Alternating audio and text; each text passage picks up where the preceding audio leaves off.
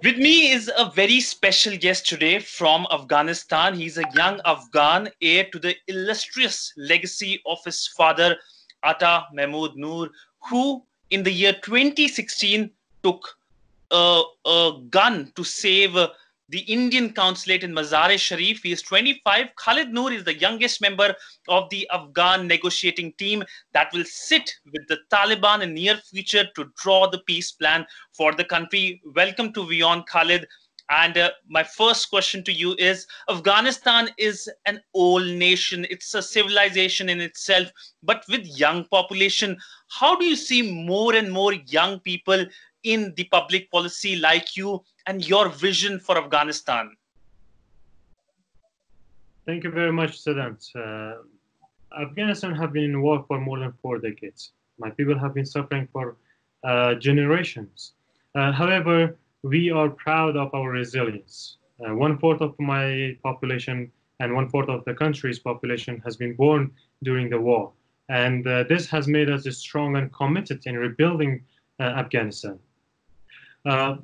Post 9/11, a new society and a new generation has emerged. A generation that is well equipped with the latest knowledge and technology. And indeed, as you said, there is more young people in senior positions, and there are more young people in decision-making process in this country. And for the first time in a long time, the country is moving from an old-oriented country to a young one in terms of jobs.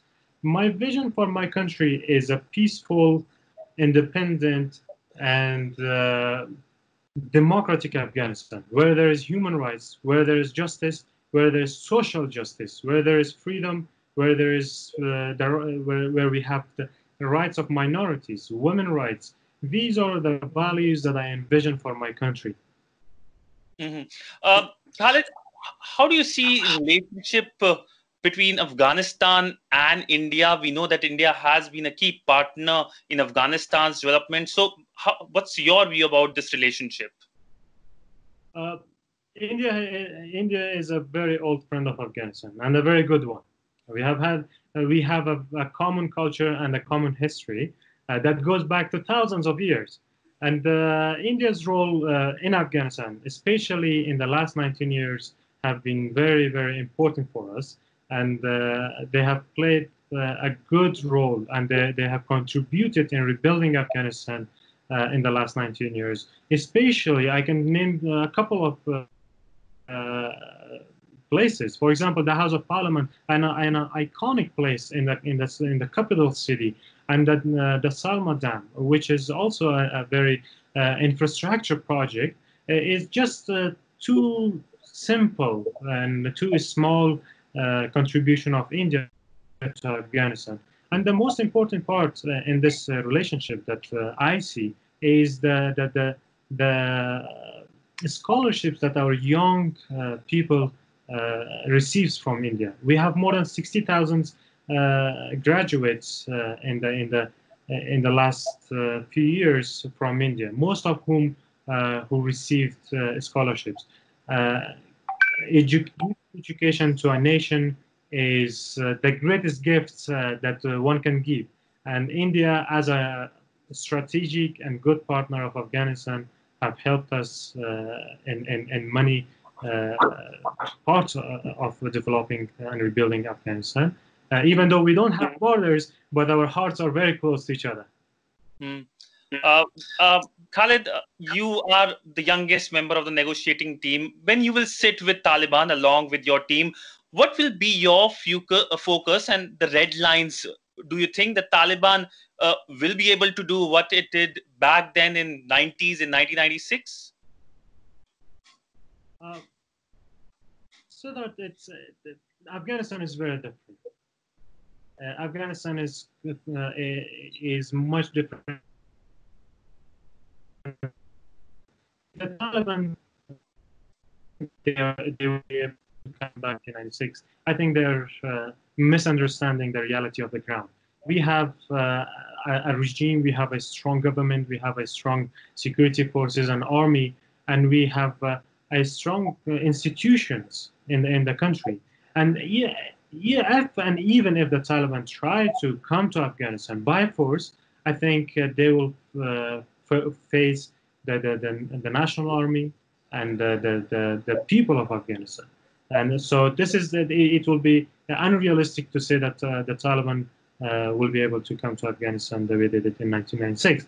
Now, when I go and when my team goes to the negotiating table, we have a huge responsibility of conveying the message of our people, the message of the new Afghanistan, and defending the republic and the constitution of Afghanistan, especially the second chapter of constitution, which is very important for us, and that is that includes human rights, women rights, the rights of minorities, freedom of expression, freedom of media, all these values that we hold. These are the things that we will be taking with ourselves to the Taliban and on the table. And in this process, we are giving a chance to the Taliban to reintegrate into the society and to come back and join their other Afghan fellows and have a good and peaceful life in the country. Mhm. So, Khalid, how do you see the Indian role in the Afghan peace process? Do you think that India should talk to Taliban? India as a key actor in the region, and also as an important partner of Afghanistan, plays a very crucial role. Let me just go back a little bit back. Afghanistan, a stable Afghanistan means a stable region. And keeping this in mind, any peace deal should ensure the safety of the region and our allies, and no one in the region, none of our neighbors should have any concerns regarding any peace deal that will be that we will achieve this negotiation. And about the India, as they have done in the past, they supported the Afghan people, they supported the government and the Republic of Afghanistan. We expect India to keep on supporting the people of Afghanistan, the Republic of Afghanistan, and to help us and also support an Afghan-led, Afghan-owned, and Afghan-controlled peace process. Mm-hmm. Khalid, my last question to you. As a member of the team, how has been your experience? You have been to many cities and countries, Moscow, Doha, Pakistan. Who do you think that do not want a peaceful Afghanistan, a peaceful, prosperous, and stable Afghanistan? Where do you see your enemies and your experiences in these cities who have been playing an important and a crucial role in the entire peace process? I have met the Taliban in several occasions, and also in the events that you have mentioned, Moscow, Doha, and I have attended quite a few conferences regarding peace in Afghanistan, one in Pakistan. I think my experiences have been very good. In the meeting face to face, the other sides helps us to know the narratives of the different narratives of this war. And it is also very important to build personal trust. If you're going to negotiation with the Taliban, building trust is one of the most important thing in this process, so that both sides can trust each other. And these dialogues have helped me and my other fellows to know the Taliban better. And also, my personal experience is that the Taliban, for example, in Doha, we went there and we showed the Taliban the new face of Afghanistan and the new Afghanistan. And they were surprised. And surprisingly, well, first of all, we told them, and these are the values we hold. And surprisingly, their response was that we know that Afghanistan has changed and we respect that. But we have to see if they really meant that in negotiation. Mhm.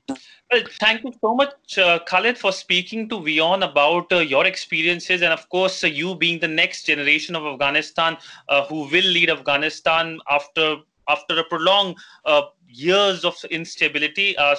Wishing you luck, and thanks for speaking to WION. Thank you very much, Sidhant. Thank you very much. It's a pleasure.